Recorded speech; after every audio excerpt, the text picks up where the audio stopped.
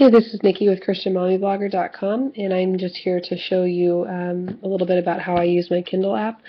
I'm actually on my iPad, and my phone is upstairs, so this is how I'm recording. I just wanted to let you know a few little things. You have the device, and you have the cloud.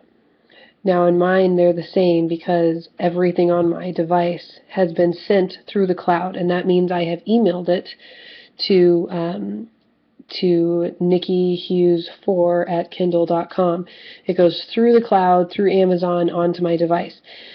Now, one thing that people complain about is that if you don't have an actual Kindle, if you're using an iPad like I am, or an iPhone, that you may not be able to organize these very well. Apps like Kobo are very user-friendly, and you can have different bookshelves for different topics. That makes it really nice, but if you like using Kindle so that it's all connected and you can use the email feature here, then you're going to need to just adapt. So basically, if you download something directly to your device, it will show up on this device tab. It will not show up on the cloud tab. That means it's only available on your iPad. It's not available anywhere else. It's not even available on Kindle, on Kindle.com, Kindle.amazon.com.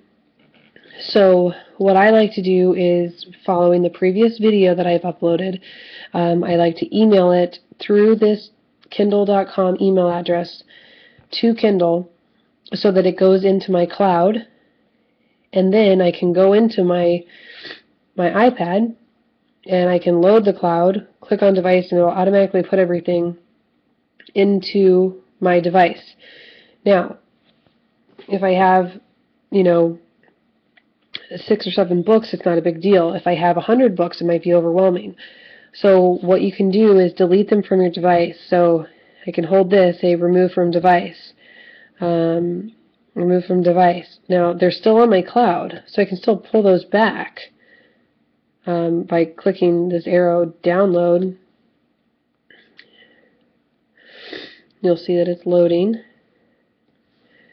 Now I go over and it's back here. So what you can do is load everything onto your cloud and then pick and choose what you want on your device. That way you're not trying to sort through all of your stuff in an inconvenient way. So that's my biggest tip for using the Kindle on an iPad. Now I could go to my iPhone, launch my Kindle app, and then look at the cloud setting and be able to pick up. I also wanted to show you one other thing. If you're new to using Kindle, what's really great is you scroll through your pictures. So say you're reading a book. We'll go here because isn't he so cute?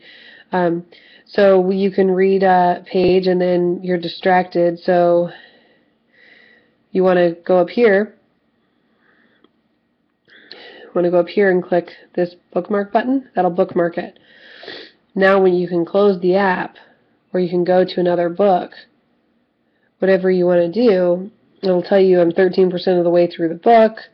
And then if I go to my other device, like an iPhone, and I open the same thing through my cloud, it'll still have the same bookmark, and it'll open it up to that page. So no matter what device I'm on, including my computer, if they launch this book, it will save that same spot. And that's a huge perk, because if you're like me and you have tons of different tech devices, and you're always just reading whenever you can, and you pick it up 5 minutes here, 5 minutes there.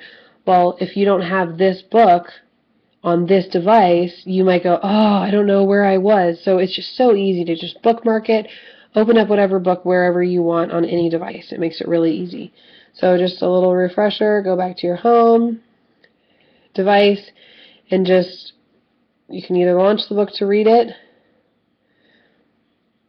or remove from device if you don't want to be distracted by books that you don't want to read. So again, they're here. Bring them back by download, whatever you want. All right, that's it for my tips on how to manage your Kindle on your iPad or whatever smart device you're using. Thanks for checking out Christian Mommy Blogger.